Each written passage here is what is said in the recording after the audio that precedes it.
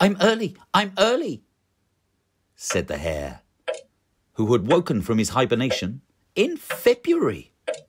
What am I doing here? Why now? Why me? I should be asleep.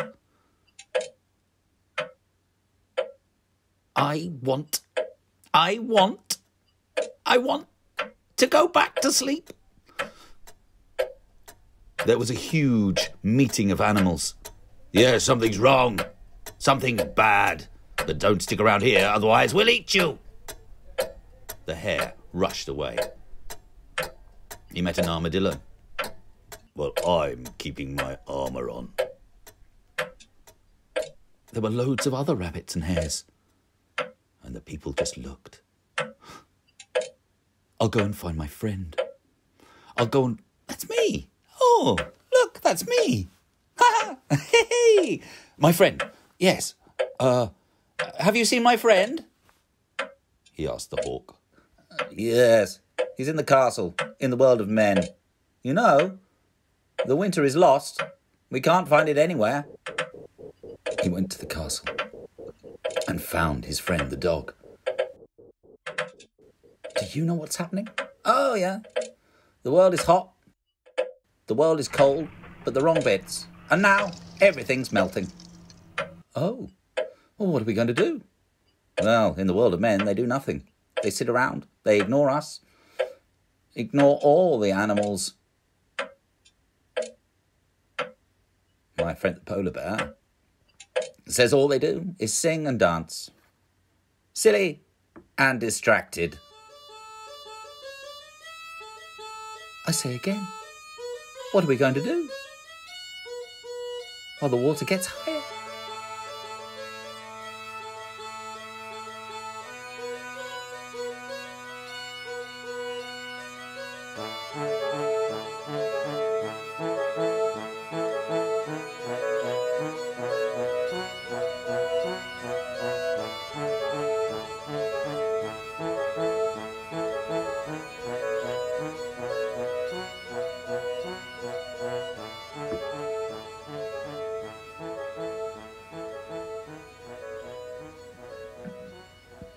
The winter is lost.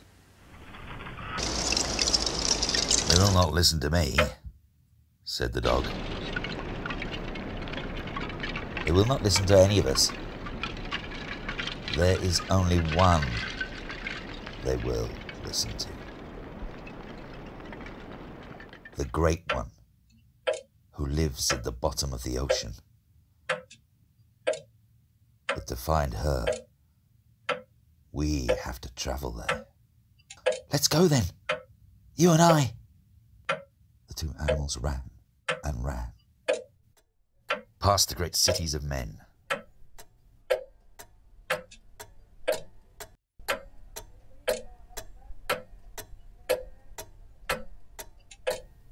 They dived into the ocean. Deeper and deeper they went. And there they found the Great One,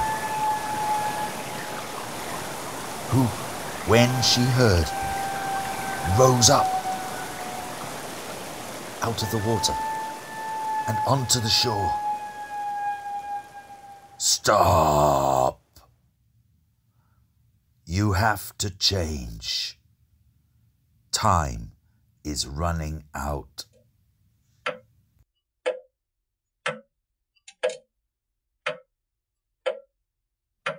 It is you and you alone who've lost the winter, and you must find it, said the hare. We are waiting. I understand. You have the key,